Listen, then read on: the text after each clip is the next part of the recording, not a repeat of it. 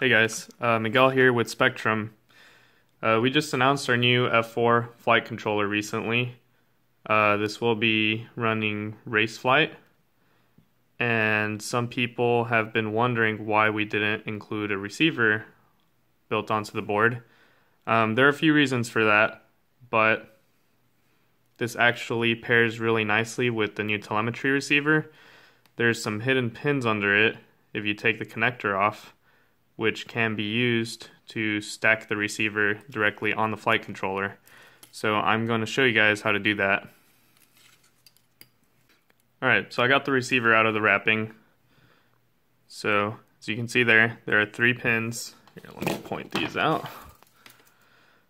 3 pins right here, which are your standard servo order signal, power and ground, and they match these middle 3 pins. Let me focus that. These 3 middle pins on the flight controller, and you can stack that on there. The flight controller actually has a special 5-volt rail, so as many of you guys know, this receiver doesn't run off 3.3 volts anymore. It runs off 5 volts, or there's a voltage range, but 5 volts, it's like your standard voltage. This 5-volt pin will work off USB and battery power, which is something I know many people don't like about 5-volt receivers. They have to plug in the battery on a lot of flight controllers, but this will work off USB and 5 volts from the battery. So let's go ahead with removing the connector. So the best thing to use for this, or what I've found, is on your soldering iron using a big flat tip. And that way what we're going to do is we're going to heat all pins simultaneously and then remove the connector off, and that will mean no having to suck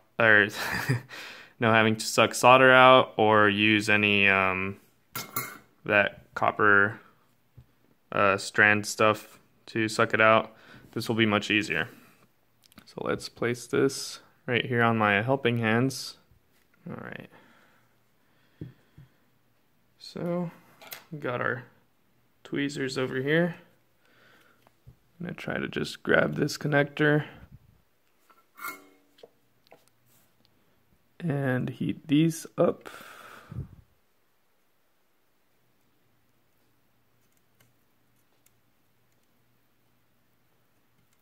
There we go. Pretty simple without having to suck any solder out. Doesn't matter if those holes still have solder in them because we're not using those.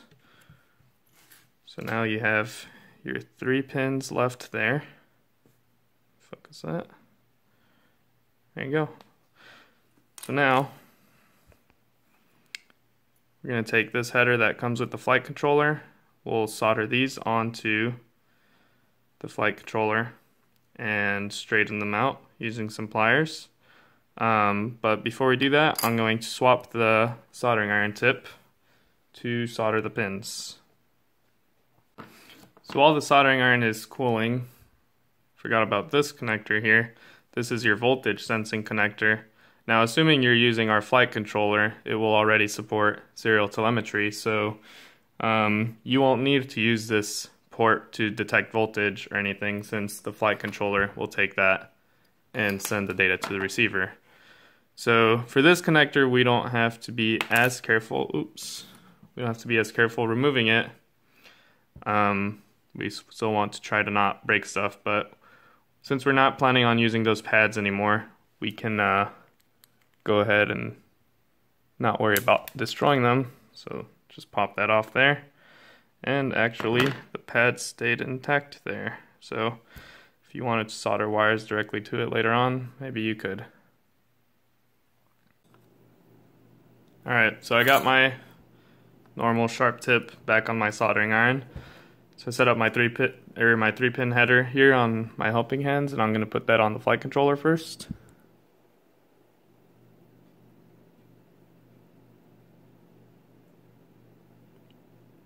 Make sure that's flush against the board to have the less spacing possible between the receiver and the flight controller. So that's on there. And we're going to want to bend these pins up vertically to put the receiver on.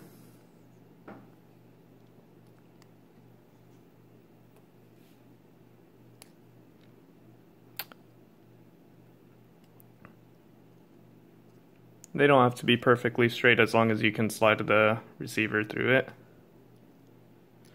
Alright, and grab our receiver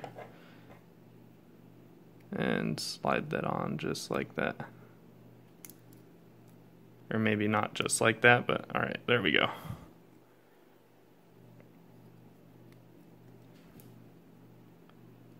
So that's how it is. And if you want, you can put some double-sided tape in between the receiver and the flight controller just to be safe. But the only thing that'll be contacting there is that cap will just lie on the gyro. But it won't really short anything, so it should be fine. So let's go ahead and solder that. Put this back on here. Make sure the receiver's flush on there.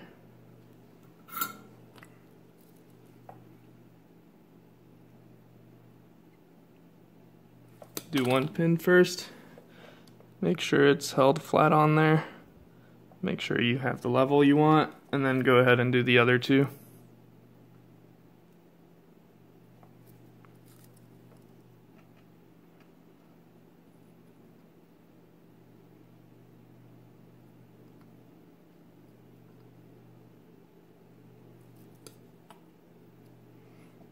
Okay.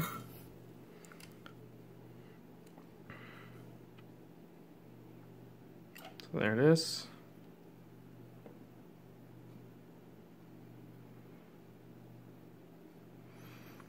And we can go ahead and trim these pins off.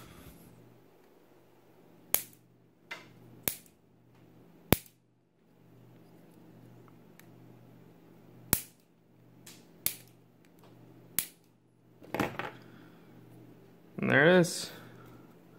We can put our antennas back on.